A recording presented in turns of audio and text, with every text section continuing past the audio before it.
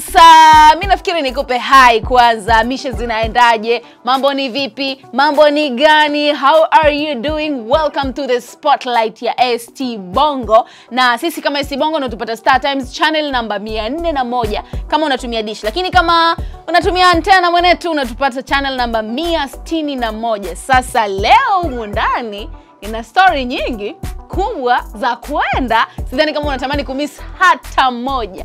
Sasa nataka tuanzie hapa.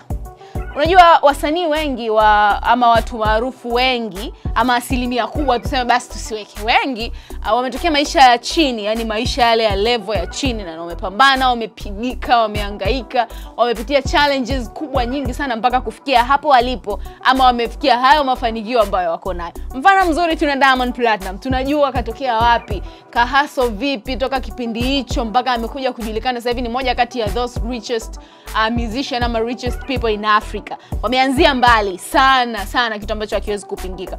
Tukija kwa mtu mzima Rayvanny, it's known, well known, struggle yake inajulikana. Harmonize inajulikana fresh. Sasa ukichaki watu ambao wako kwenye kick kama wako kwenye A-list hata hapa Bongo tu kwenye upande wa muziki, wameanzia chini, wameanzia mbali, wametokea maisha magumu. So watoto wa wakulima ama watoto wa maskini tukipataga nafasi wote tunapita nayo, yani tunanyoosha, alafu tunajua tuna focus na nini, kwa sababu tunajua kule tulikotoka kinahitajika nini. Tunajua kule tulikotoka tunataka turudije, yani hatutakagi aibu kabisa. Tumetumwa mjini na mama kutafuta pesa, tumetumwa mjini na wazazi kutafuta cash. Hata dogo jeje alishawahi kusema kwamba alitumwa huku mjini kutafuta pesa na sio vitu vingine. So yes, kilichofanya nikupe historia ama haya masuala ya usia ama kuwa motivation speaker kidogo ni kwamba Huddah the boss chick, huyu ni mwanadada mrembo sana kutokea pale Kenya. Ni moja kati ya wale wadada ambao wanatajwa kuwa na mionekano fulani hivi amazing. Nafikiri unamuona the shape, the face, the nini, the classy, the level.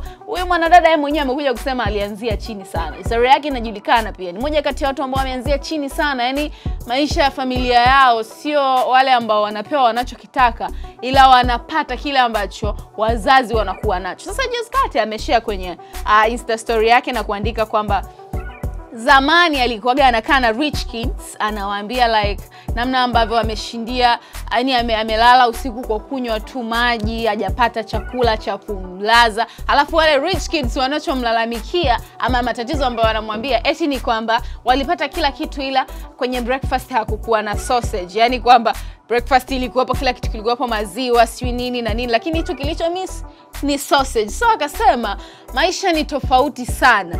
Nataka nikusomea one of Insta story yake ambayo aliisema, ama ni mnukuu alichokiandika kwenye Insta story yake, alafu upate picha kamili. Baada ya kueleza namna ambavyo walikuwa wakiongea na rich kids wa kipindi hicho akiwa yeye so rich kid, alivyoongea nao nini, wakamuelezea matatizo yao. Sasa akaamua kuja kurelate maisha na kuandika kwamba so as a rich kid and a hustler can't relate on issues on the ground. Their problem are on different levels. So if they rule you, life will continue to be expensive because they don't know the issues on the ground. Their issues are either $1,000 or $1 million, lakini sio kama sisi wa level ya chini ambao shida zetu ni $10 tu, hata au chini hata ya $10. Na so catch up, hustle hard, break your back or die beggar on the street. That's the drill. So unajua wewe ukijua umetokea kwenye maisha ya chini mwenzangu, na mimi watoto wa wakulima, inabidi upigike sana na usishindane na those rich kids. Wale wenzenu wanakuwa ama wenzetu wanakuwa wana shida za mamilioni, $10 sisi hata 10, tena hata 10,000 tu kwa siku ni fresh, afu ni baridi, tunashukuru. Kwa cha kufanya ni kustruggle, ni kutafuta maisha kwa njia yako, kujua ulikotokea ama kila kitu ambacho unakihitaji ama level ambayo unataka uifikie, na sio kushindana na hao watu, kwa sababu na watu wako vizuri sana kwenye maisha, hawana shida hizi ndogo ambazo sisi tuko nazo. Kwa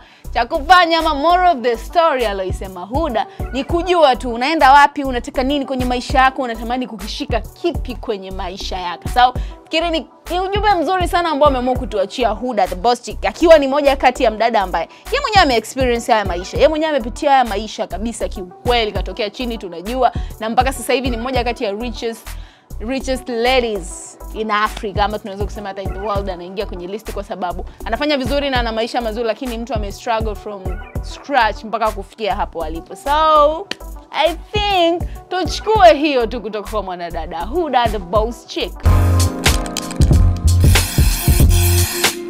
huyu jamaa alikuwa na world tour yake ambayo anaendelea nayo, lakini juzi kati imebidi ai-cancel hiyo tour. Sababu kubwa ni afya. Kumbukwe, huyo msanii wa kwanza kucancel. Hata Justin Bieber kuna kipindi alikuwa ana struggle na ule ugonjwa ambao ulimtokea wa kuparalyze upande mmoja wa uso, ikabidi astopishe tour yake ya Justice World Tour, nafikiri ilikuwa inaitwa. Ikabidi akatisha ile tour. Sasa hii issue imetokea tena kwa mtu mzima. Shawn Mendes, yeye hajapata na huo ugonjwa sio wa kuparalyze, no, ila ana mental problems. Design kama kuna vitu havipo sawa huku kwenye akili na yani ana changamoto ambayo ana struggle nayo, issue ambayo imemfanya inabidi ya stop world tour yake. Sasa issue ni kwamba mapokezi ya watu yamekuwa ni mambo ni mengi. Kama tu kwetu ilitokea kwa Kiss Daniel, mambo tumeona mvurugano. Sasa kwa mwenzetu Shawn Mendes, kitendo cha kucancel ile ametia watu wengi hasara, kwa sababu watu wengi walikuwa wameshanunua tickets, walikuwa wameshabook hoteli na nini. Sasa ameulizwa na moja kati ya jarida maarufu duniani TMZ ya kwamba anafanyaje sasa kwa wale watu ambao wana find hardship ama wanapitia wakati mgumu kupata refund kwa ajili ya tiketi zao. So ticket ni booking za hoteli, yani sio walikuwa washabook hoteli, unajua siku fulani ataperform na book hotel ama una pre-book mapema kabisa, wanapata shida kwenye kuwa refund. Sasa alipoulizwa kuhusiana na hiyo issue, alichosema ni kwamba kila kitu kitakuwa sorted out, yani like kila kitu kitakaa tu sawa. Nafikiri tutamcheki kidogo hapo tumsikie anachokizungumza, lakini moja kati ya vitu ambavyo amezungumza ni kwamba kila kitu kitakaa sawa, hata hao solution tu itapatikana. Lakini kwa sasa hivi yeye anachokifanya kwenye maisha yake baada ya kustop hii world tour ni kufanya simple things. Unajua kuna mtu anakuwa anafanya vitu vingi vigumu, vimekuchosha, inabidi urelax, inabidi urefresh. Anachokifanya sasa hivi ni kufanya simple things kama go to the beach, kutoka out ama dinner na marafiki, kuspend muda na wale watu ambao anawapenda, yani kufanya vitu ambavyo they are friendly na akili yake, yani vitamfanya relax, aendelee kuenjoy maisha, kwa sababu anapitia kipindi kigumu na nini, ndio maana mpaka amepause kwenye hiyo issue nzima ya tour. Kwa hiyo tukamsikiliza Shawn Mendes kidogo alafu tutarudi. Yeah man, I mean taking a lot of time just like doing therapy. Oh, nice one. Yeah, just taking it easy, man. I think like spending time with family that I haven't been able to, and just like any fun stuff? Are you doing anything that you wouldn't get to do otherwise with your time off? Yeah, I think for me it's just like about spending time doing things that I haven't really done over the last few years, and just like having dinners with friends and stuff like. Tuachane na haya mtu mzima Shawn. Mwanzoni kabisa mwa show nilianza na ngoma ya kwake Darasa na mtu mzima Ben Paul, maisha na muziki. Sababu ya mimi kuanza na hii ngoma ni kwa sababu kwenye hii ngoma video vixen Nai, official Nai, ndo tulikoanza kumuona na kumjua. Ni moja ya ngoma ambayo ilimpa umaarufu mkubwa sana, watu wengi sana tukamjua nini, umaarufu ukaanzia pale, media tours kaanzia pale, alafu maisha mengine yakaendelea. Leo kwenye Spotlight tupo na Tigress mwenyewe, official Nai, anajiita chui jike mwenyewe, nini, mnyama mkali kama anavyojitambulisha. Sasa tuna mengi sana ya kuzungumza naye, so nafikiri tuanze kama hivi. Nai, ili jina la official Nai lilitokea wapi? Au ndo yale ya official, kila mtu kimfulani, sio kila mtu kimnani? Jina lako haswa idea ilitokea wapi? Official ni nafikiri majina ya kujiita Instagram. Kuna official Alikiba, official Nandi, official Zuchu. So before how mimi nilikuwa najiita Nai. So yani ni jina langu kifupi cha jina langu. Jina langu ni refu, kwa hiyo nikawa nakatishwa hivyo toka zamani. Kwa hiyo nilikwenda kwenye kutafuta jina, nilipewa jina na Huddah. Kuna kipindi nilikuwa nafanana na Huddah. So yani nilipewa jina ya muziki, kipindi kile maisha na muziki nimefanya vizuri. Kwa hiyo umekuwa na majina mengi, lakini hilo tu naona watu wakawa wamejaribu kukaa nalo na wameishi nalo, na mengine yapo mengi karibia 3. Na unajua ukishakuwa una mambo ya entertainment utakuwa ni mtu yani una AKA, hamna mtu ambaye ana AKA. Siku hizi wadada wa Instagram, wadada pisikali, pisi za kwenda, wanasema bajeti zao za siku yani milioni 3. Wanakuambia mimi kwa siku natumia milioni 3, milioni 300, bando si milioni ngapi. Sasa mwanzo tunaye mnyama mkali mwenyewe, pisikali, Tigress mwenyewe. Kwa siku wewe unatumia shilingi ngapi, ama matumizi yako kwa siku ni kiasi gani? Matumizi yangu kwa siku it depend na anafanya nini. Kama sasa hivi niko ofisini, sidhani kama na matumizi makubwa sana ya kujigharamia mimi, zaidi ya kujipendezesha nguo za kuvaa kwa ajili ya matangazo ya Nice Store. Labda nywele zangu zikae vizuri muda wote. Ikipita tu siku 2 lazima nitengeneze nywele. Sasa hivi siweki sana kucha, nilikuwa naweka sana kucha ndefu. Kwa hiyo nimepunguza kidogo matumizi, ila matumizi yangu mengi ni kwenye kuvaa na ninapenda kula vizuri. Mario anakuambia utamrudia ex wako ama bora kufa. Anasema ni bora wapi? Sasa nai wewe, utarudi kwa ex wako mtamze maoni au ni bora ufe? Kurudiana tuwezi kurudiana na siwezi kujitakia mabaya kufa kwa ajili ya kitu fulani. Siwezi kutaka kufa, ila ikitokea siku na kufa, mimi kwanza nakuwa sijui. Ni very private. Mungu ameiweka hivyo vitu private. Kwa hiyo kama kufa I will die, nitakufa. Lakini siwezi kusema kuchagua mtu fulani na kufa. Mimi unajua napenda watu. Kwa hiyo hata itokee hapo namuona nakata roho ex wangu yote, nitamsaidia. Wanasema muziki wa Bongo Flava ama kiwanda cha Bongo Flava hakiendi ama tu maarufu hauendi bila kulogana. Vipi mwenzetu? Masuala ya nini uoga unafanya? Upo of course, kwani hujai kusikia? Ndio unaniambia wewe sasa hapa. Iko hivyo, yani ipo kila kitu. Yani kila kitu kinaelezeka. Sio kwamba mimi ndo wa kwanza kusema, lakini hivyo vitu vipo. Okay, watu wanalogana.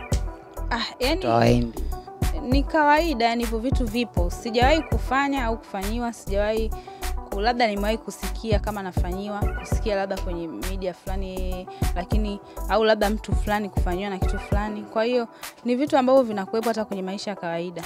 Watu wanafungua biashara, mtu anaona biashara yake ngoja nifanye. Kwa hiyo ni vitu vya kawaida. Wasanii wengi sana wanafungua maduka. Tunaona hata yule Chuijike mwenzako, Paula, kwa sababu naye anajiita Chuijike, Lili, Faivani naye ni Chuijike, na wewe ni Chuijike. Wote mna maduka sasa hivi, na wewe umekuwa ni mtu kama watatu kufuatia kufungua duka kati yao. Yaani wewe ndo wa mwisho kufungua. Vipi? Kuna nini kwenye biashara ya nguo na wasanii, ndugu yangu Nai? Kwa sababu hata tungefanya biashara nyingine mngesema kwa nini mnakimbilia kwenye biashara nyingine? Hata tungesema saa hizi angesema mtu fulani anafungua duka la vipodozi na mwingine angefungua, kwa lazima tu tungeambiwa kwamba kwa nini mnakimbilia kufanya hivi. Kwa hiyo mtu anafanya kile kitu anachokiona kwa kiko sawa, na mimi judge ya mtu au comment ya mtu mbaya, yani mimi hainisaidii chochote. Ndio kwanza namuona hivi ana akili. Anaika bando anakuja kunikomentia, mimi ana kazi ya kufanya. Kwa naona ni mpumbavu mmoja. So mimi siwezi kuiongelea eti kwa nini watu wasanii wengi wamefungua maduka ya nguo. Ni wamefungua kwa sababu wameona ni biashara ambayo wao itawalipa, ndio maana wamefungua. Na hata wangefungua biashara nyingine mngewasema pia. Umefungua duka lako, ni investment kubwa sana. Sasa nataka uniambie, una ushauri ama una kipi cha kumwambia yule mtu ambaye anapata pesa, ana spend nini, haamini katika mambo ya investment, na ni kijana mwenzako? Una kipi haswa cha kumwambia naye? Nafikiri tumalize na hilo. Mimi nafikiri nachoweza kuwashauri watu wajaribu kuinvest ili waweze kufanikiwa. Ili uweze kuishi maisha mazuri lazima uwe na hela. Money is everything. Alafu hela nzuri ni ile ya kuitafuta. Sio ya kuomba, wala sio ya kukaba, wala sio ya kuiba. Kwa hiyo unapopata nafasi ya kufanya kitu fulani au kazi fulani, just fanya. Kama una akili hiyo, ingia hata Pinterest. Kama una kipaji cha kufanya biashara, ingia hata Pinterest katafute vitu vya kufanya. Kwa hiyo biashara ziko nyingi, so na washauri watu wapende kujituma, waangalie maisha kwamba umri urudi nyuma. Sasa hivi mimi miaka ya nyuma iliyopita nilikuwa na miaka sijui karibia mingapi. Yaani umri unaenda, umeelewa? Wewe ni tofauti na miaka 10 iliyopita. Sasa hizi unahitaji ulipe kodi, ulipe maji, ulipe umeme, uvae upendeze, utafute usafiri, ufanye uende kazini. Kwa hiyo yani maisha yana complicated sana. Usipokuwa na akili ya kutafuta hela huwezi kufanikiwa. Utaishia kuwa chao, utaishia kuwa ombaomba, utaishia kutumika. Unabaki kuumia sehemu za asili, unatumika tu. Kwa hiyo yani vitu ni vingi. So if mtu anapata chance ya kupambana, pambana. So tumemsikiliza Tigress mwenyewe, mmoja kati ya wadada warembo sana ama maua mazuri ambayo yanapatikana Tanzania +255. Hapo namzungumzia Official, na I hope umeenjoy sana story ambazo tumepiga naye humu ndani, na ukizingatia alikuwa na natural face, no makeup, no filter. Nafikiri tumemuona kwenye uhalisia wake na tumeuona ule natural beauty ambao yupo nayo mwanadada Official. Sasa niko hapa kukuaga. I wish tungeendelea kupiga story nyingi. I wish tungeendelea kupiga story nyingine nyingi, lakini unangu umeniishia guys. This is Spotlight mpaka kesho tena ndo tutakutana. Sisi kama ST Bongo tupo StarTimes channel namba 401 kama unatumia dish, lakini kama unatumia Antena unatupata channel namba 161. Tupo Instagram kama ST Bongo TV, lakini pia YouTube unatupata kama ST Bongo. Mimi naitwa Chika na Instagram nipo kama Chika_.